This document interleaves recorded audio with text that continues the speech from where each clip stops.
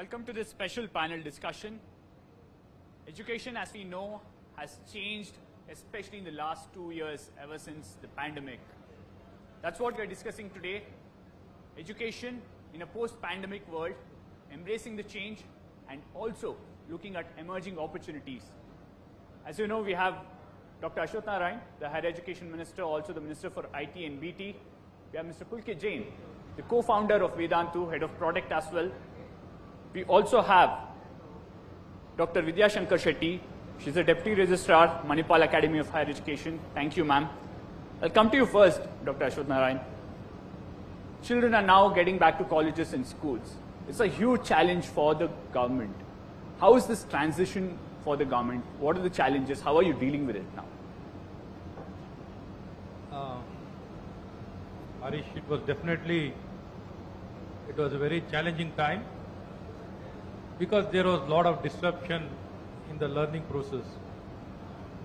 Probably knowing fully the challenges what we are facing, the government took a lot of initiatives through various universities and institutions to address this challenge, and we were able to do it very successfully.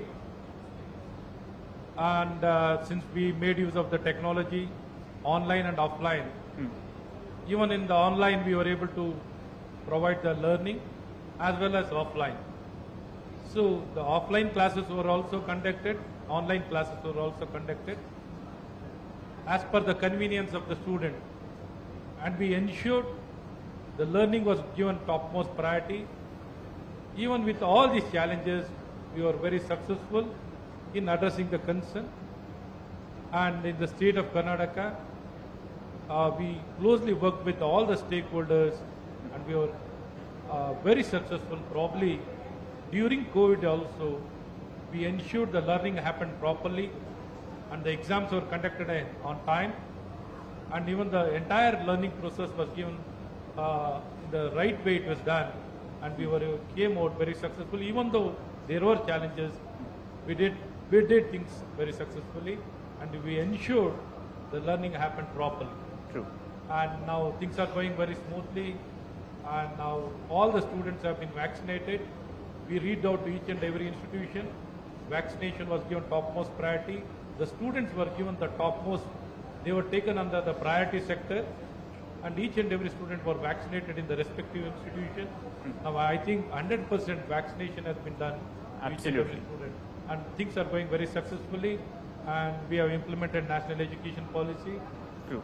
And it's more on the right way of learning, relevant, concept-based learning, problem-solving learning. In fact, I want to discuss the national education policy a bit in detail. I'll come to that in the next question. I'll go to Mr. Pulkit. Pulkit, one sector which has played a stellar role during the pandemic was the edtech sector. It's seen a huge boom. At the same time, now there are challenges when we are moving into a normal world or a new normal world. What were the behavioral changes that you saw during the pandemic? Significant ones, the ones that you think stand out. Yeah, so thanks a lot. So it's a very important question for us to understand that what happened during the pandemic times. But before that, I would like to emphasize that, see, there are a lot of these fundamental problems that we together are here to solve, and the problems are beyond the world of pandemic that we saw. The problems are of providing accessibility to quality education to our students in every nook and corner of the country, and doing so in an affordable way. And these are the problems for which companies like Vedantu came into existence. So just giving my background, I've been in education for 16 years now. Post-college, I left my job, I became a teacher and taught in small villages and towns in this country in an offline setup. I understood that let us look at us, the people here. Do we become teachers at large, people like us? No, we don't become teachers. Let me say the better percentile of the society doesn't become teacher. Even if we become teacher, we will not go to every small part of the country. Will I go to teach in a small village in this country? I don't know, right? So these are the problems which were to be solved, which are to be solved, for which EdTech came into existence, right? So I'll talk about certain phases coming to your question. So I started Vedantu, this concept of live online teaching and learning in 2014. 14 to 16, 17 was a phase when the 4G was just coming in. Geo had just started coming in. The data was just starting to get cheaper. There was a phase when we started to explore the tech industry, how education in this new mode can be to solve the problems I talked about. 17 to 19 was a phase when we saw children actually accepting this way of learning, children discovering different ways of learning online, their needs, exploring their needs. Post 20, when the pandemic hit, it was a watershed moment when every child, every family in the country had no option but to learn online. Yes. Is this the true reality of the world? No. It is, let me say it is a blip. But this blip taught everybody, including us, government, families, students, that what can they really depend on something like this new mode of learning for their detailed education? We saw a lot of positive answers to it. We saw a lot of positive signals. Children truly depended not for the supplemental learning, but for the entire year-long learning for the competitive exams to get their dreams, achieve their dreams. They could depend on it. For example, last year through Vedantu, around 1,500 students got into exams like IITs also. Interestingly, 70% of them were from small villages and towns, tier 3, tier 4, right? This is, I think, was a very big behavior shift. Children in smaller places could discover that they can learn online. They could discover not just the entire curriculum, but they could learn a concept, they could ask a doubt online. But I could also see a lot of negative behaviors evolving because, you know, when children in the pandemic times could not go out, because see, learning is not just learning physics, chemistry, maths, or any subject. Learning is learning from the social world, social interactions, playing, right? And that got curtailed. So we saw a lot of anxiety, a lot of mental stress, a lot of fatigue because of classes happening only online, right? And that manifested into very negative behaviors as well, which was a big problem, which probably will hit a balance as we go ahead. Absolutely. In fact, I want to take that question to Dr. Shetty. Do you see that problem, behavioral problem, now that students have started returning to classes?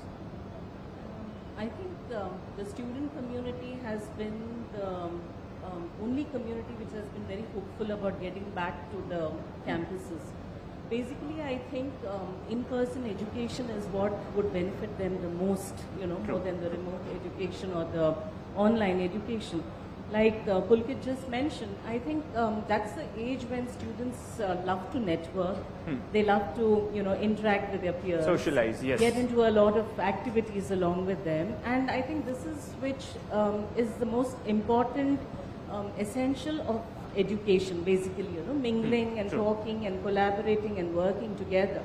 Of course, there has been a shift in their behavior, because they've been monitored, you know, last 2 years at home and also by their teachers on screen. So it must have been very, very difficult for them. It's easy for us to say, but for them it's been absolutely, you know, grueling time. Absolutely. With mothers peering over, with the fathers peering over, and even, you know, the entire family looking at what it was. That little space, you know, to get out and move in and be with their age group is something that happens only in a campus life. So right now you see them very, very active, very, very, at times probably very aggressive also for that matter, and wanting to be with people and wanting to be with humanity. And I think that urge is seen in this generation. Absolutely. In fact, that's where we want to go next in terms of this discussion. What next for the sector, right? Every state government or many state governments across the country, Dr. Ashwathnarayan, believe that handing out a tablet to a student is bringing in digital education. Right? These are populist schemes that many governments have announced. Where does Karnataka stand? There are demands that there should be personal adaptive learning courses or softwares given to students. How does Karnataka look at bringing in digital in education, striking this balance between offline and online? Harish, providing device is a part of digitalization. It's not everything. Just providing device will not help the student. We need to make the circle complete by developing a content, digitalization of the entire content, and virtualization. Along with that, we need to ensure each and every classroom becomes a smart classroom. So the full circle of digitalization can be completed with the right infrastructure, with connectivity, and as well as the learning management system and device. So in state of Karnataka, we took the initiative from the very beginning of our government coming to the power. We started this entire process.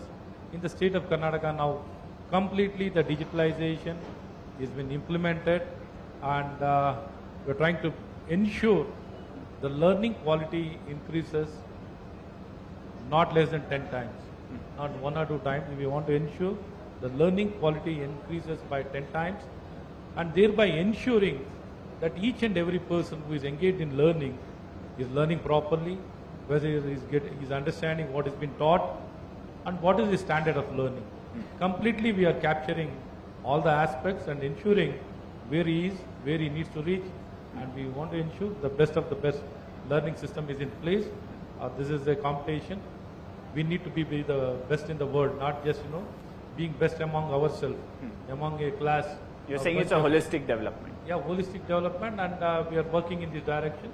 There are a lot of challenges, and we'll overcome all these challenges and reach the goal of providing the best education. The state of Karnataka has become a real role model in the terms of education. As Pulkit was mentioning of the edutech, probably in the entire world, the kind of good response what we have seen for the edutech is not been seen in the most developed countries also. Edutech has been very well received in India and especially in the state of Karnataka. True. So look at the response, definitely it is really good, and it needs to be blended. It cannot be only digital, and at the same time they need to be part of the offline learning also. Offline and online both need to go hand in hand, and we need to learn with peers, with class. We need a hybrid model here. Yeah, hybrid model, and anyway we are promoting the blended learning only, and how much you learn it is less only. True. So probably in this direction, once you learn whatever in the class, again you want to get address your doubts, or you want to learn it more appropriately, more better. Probably the online content will be there to help out the student to learn better and to understand better. So this is a way forward. So digitalization, virtualization is the way forward, and we need to work on a platform and ensure entire the governance is brought on a digitalization.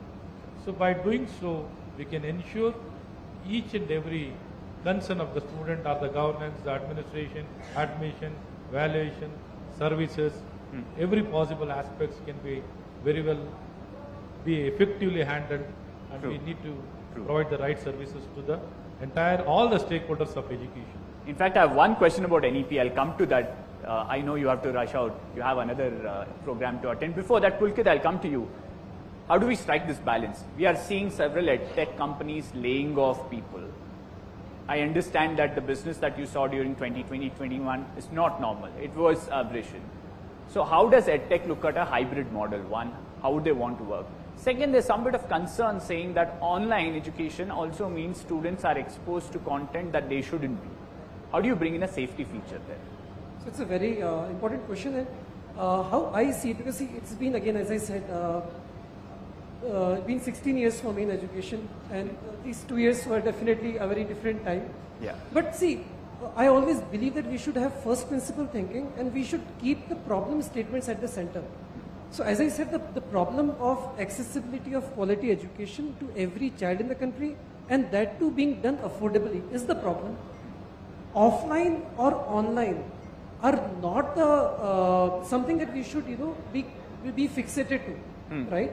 How can we use technology to solve these problems should be at the core, at the center, right? So with that thought in mind, I see that online education itself will solve a lot of problems as we go ahead, because there is no way offline institutions can reach every small corner of the country, that in an affordable way. On the other side, we will start seeing the adoption of online in a way where it starts supplementing the offline education, right? The traditional, when I say offline, the traditional way of learning, right? Because see, when I used to teach as an offline teacher, could I understand every child sitting in my class?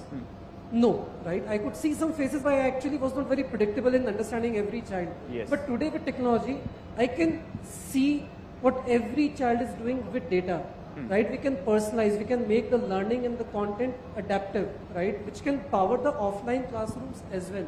So today we are experimenting with ways where can we take education in an offline way as well, where we can, beyond the online education, but using technology, make it more personalized and affordable as well. So I think we will start seeing a new world emerging. See, the fundamental thing for human evolution is we always go towards higher effectiveness and efficiency. Yes. And we definitely will. It's a natural progression, but we should give it time, right? Education is a behavior which is centuries old. It's not e-commerce. How do we make it safer for children? Safer, yes. So what we saw in the last 2 years, children, millions of kids. For example, every month we touch approximately 15 to 20 million kids in our free and paid classrooms, which is 1.5 to 2 crore students, right? With children coming online at such a rapid pace, do we really understand that is this medium safe for them? Yes. Right? How children behave in this online medium. So we started working on this for the last 2 years on how can we make online education space safer. And we started working with NCPCR as well, the premier body of the country by Government of India to ensure child safety. We created policy frameworks, we created redressal mechanisms, we created counseling mechanisms, we created technology interventions to prevent something like this to happen using AI and data sciences. But I think it's a very nascent phase, and we should not assume that this new ways of learning, will be, safer by default. We have to put in effort as Needs an ecosystem, intervention. as government to make it safer, because see, world will move in this direction. Howsoever we say no to it, but that is how the efficiency and effectiveness will keep coming in. True, true. In fact, in this last segment of the discussion, one thing that we will always have to talk about is how do we ensure that children who are graduating from colleges are job ready. That's been a huge concern with several companies. The NEP is said to be one of the landmark decisions, a path-breaking project or a policy that will change this. Dr. Shetty, I'll come to you first. Do you see this changing on how children or students are made job ready? Because that's been a concern by companies. Employability, I think, has always been a challenge for, educationists. But then where the actual challenge lies is in ensuring that you no longer base it only on skill-based learning, but also look at how multi-skilled learning is possible. I mean, on this panel itself, you have a medical doctor, you have an educationist, you have a literature person like me, but then... We have a doctor come minister. Exactly. So that's what I was coming to. He's moved into that and such a success. Yeah. So that's something that is, a skill that needs to be developed. And I think it is only a platform like education where sensitivity to these skills and building on these skills and ensuring that that is tapped at a very early stage is what counts.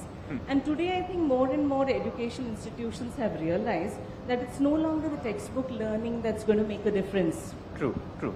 So you have to go beyond that box and think of ways out of the box to ensure that every bit of the personality is tapped into. And I think that's where the NEP brings the difference, because for the first time in India, we're touching upon our ancient tradition of education, which was the Gurukul system, balancing it very well with modern education and bringing in technology, which is very, very important today in education. It's the right mix, you believe. Exactly. And I think teachers have proved it all, they migrated so beautifully from the world of, being natives of only classroom teaching to moving to the world of the digital native. So it's quite a, trend that has been set by education. Pulkit, you're in touch with the industry. You come from the startup world. You're also in touch with the industry.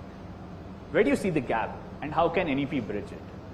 So as ma'am very rightly put it, see, I always believe that, what we learn in schools and colleges is beyond, ideally it should be beyond the subjects, right? For example, when I used to teach calculus to my students, I used to always say that, it's not calculus that you're learning, right? It is how you should learn, how you should solve a problem is what you're learning, because the world is changing so fast, right? So what we want as industry today are very fast learners, people who are not biased, who can unlearn and learn new concepts and new skills very, very fast. And can NEP, I think NEP is a great framework in molding the education, the way we teach in such a way that we don't just teach subjects. Through subjects, we teach how to learn, how to, acquire newer skills. And that is a gap that I see in the startup world as well. what we say about water everywhere, but not a drop to drink. Yes. So we have a lot of engineers and a lot of people around, but the right fitment, I think we have a lot of work to do as an education. A long way to ecosystem go, to yes. prepare, yeah. Okay, I'll give the final word to you, Minister. Karnataka is one of the pioneer states in implementing NEP. It's being implemented very aggressively, effectively, as you said earlier in the program. How does the state now move on from here in implementation of NEP and ensuring that graduates, because Karnataka produces one of the highest number of engineers every year, how do we ensure that they're job ready? In this direction, constantly we have been working with all the stakeholders, all the universities, academicians, industry people, and thereby we are able to address the challenge. To ensure each and every person is employable is a big challenge. Probably today, the employability of the graduates is only around 20%. So which we want to ensure it becomes 100%. It's a real big challenge what we have taken up. Probably in this direction, the open electives, the core subjects, the core electives and the open electives, we are trying to design such a way that today is relevant, whatever changes has happened in the emerging areas or the new technology, the new subjects, the demand area, all these relevant subjects will be designed such a way so that the student can learn these subjects and be relevant, and so that they don't miss out during their learning. They need not learn after passing out.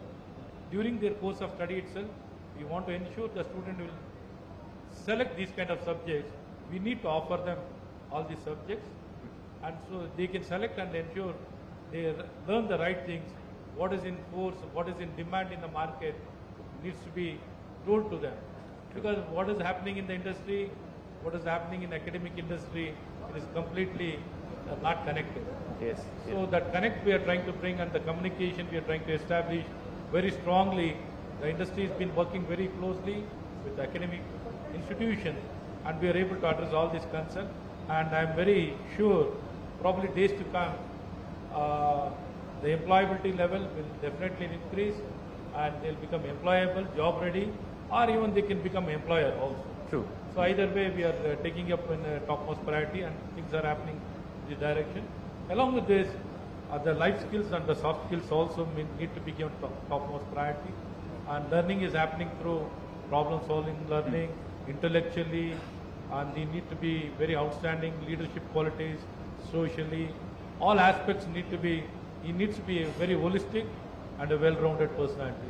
So we are emphasizing on all the aspects, not just only academically, all aspects have been emphasized. So NEP is the biggest transformer and the biggest reform what is happening in our country. By doing so, I am very sure we'll be the most progressive society and very promising society and futuristic society.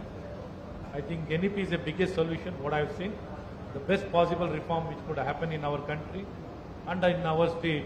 By implementing, we can ensure the bright future of our people. Absolutely. We really hope NEP acts as a game changer. It's been an engaging discussion, but we are running out of time. The Minister also has to go to a different engagement. Thanks a lot, all three of you, for joining us on this program. Thank you.